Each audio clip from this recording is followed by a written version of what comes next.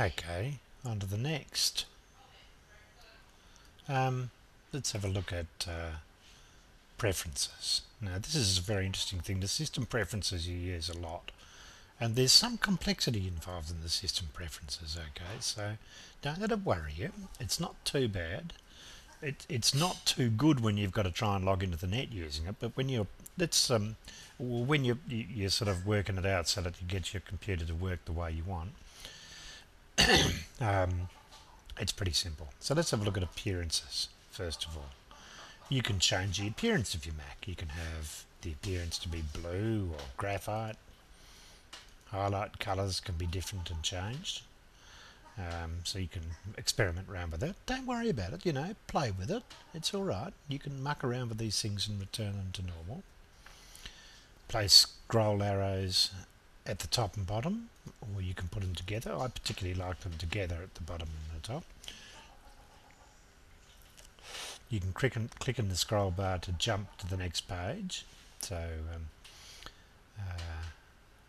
or to jump just to here.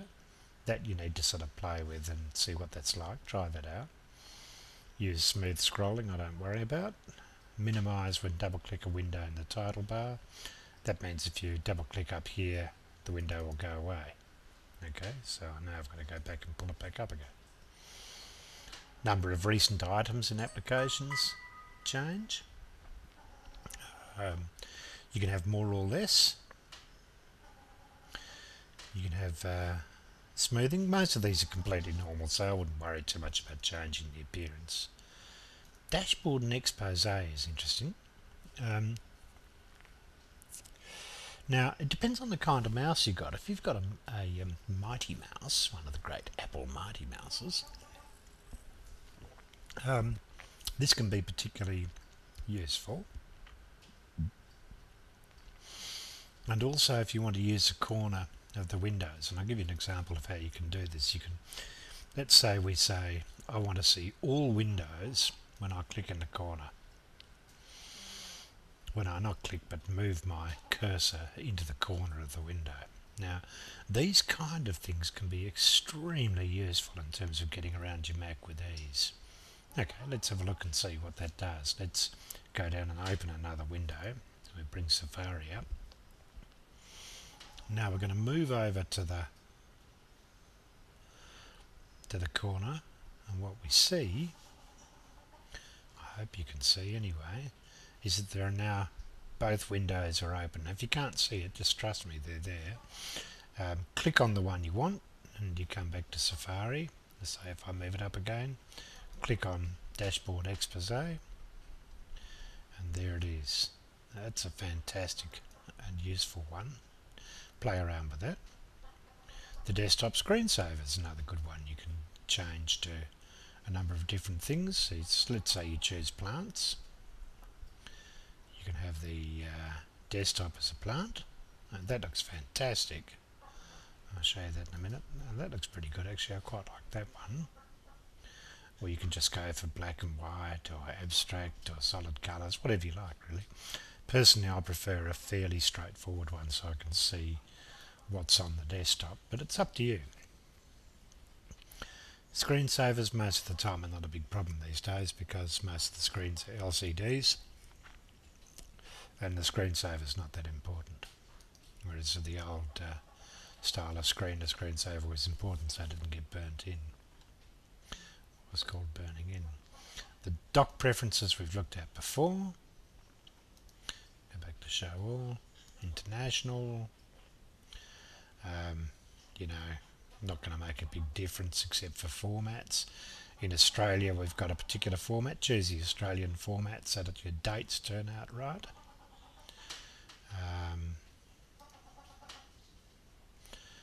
And times, the rest of it's not that important really.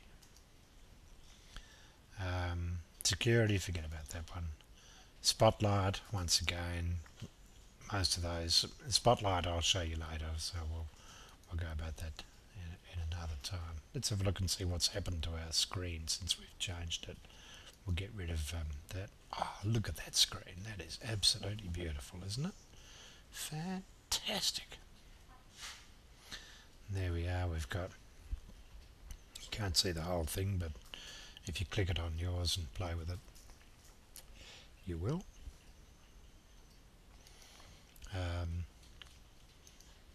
Just one more thing on preferences, which I really like, particularly if you've got a Mac mouse, one of the new Mighty Mouses, and that is how you determine the mouse buttons. So you've got keyboards, don't worry about that too much, that's fine as it is.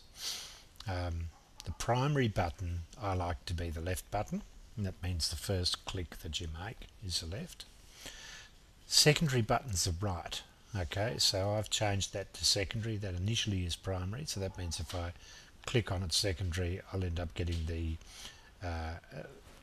a whole menu of things that I can do.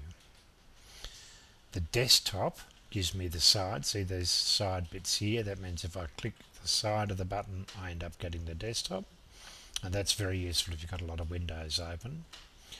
And if I click in the middle where the ball is, I get all the windows open, so I can look at what's open in the Mac.